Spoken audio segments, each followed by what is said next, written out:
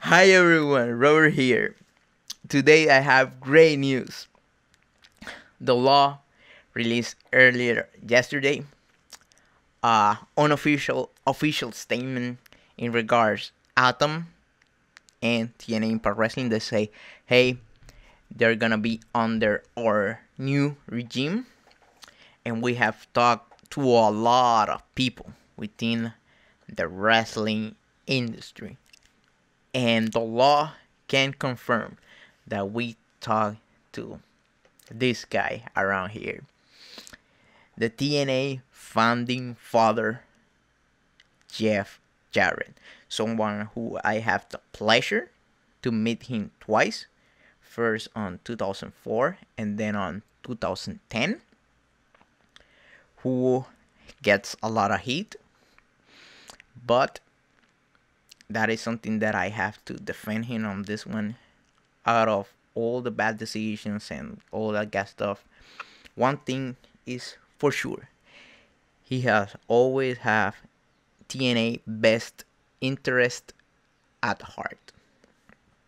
And one of the people who was also name dropped during the whole kind of unofficial official statement was Scott Damore, who may I remind you was head of talent relation, and he was able to get TNA these people: Alex Shelley and Chris Sabin, better known as Motor City Machine Guns, Eric Young, Bobby Roode, and even had a hand with the signing of Awesome Kong.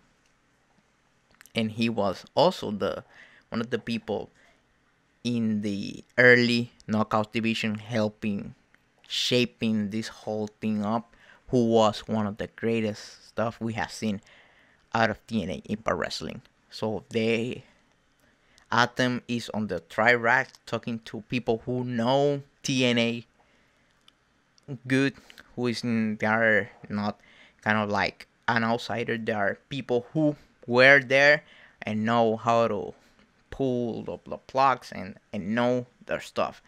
Especially Jeff Jarrett.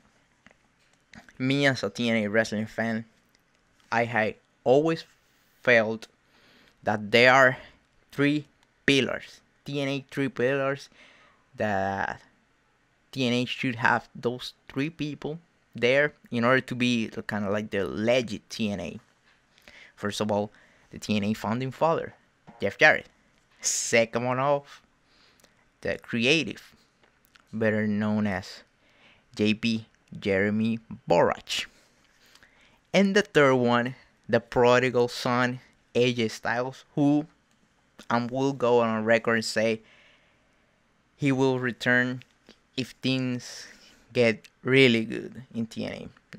It all depends. If Dixie is not there and things are really good, he might return.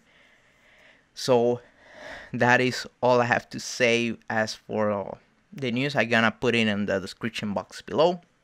Also, I have a voting in Twitter in regards of tomorrow's video, the review of Total Nonstop Deletion.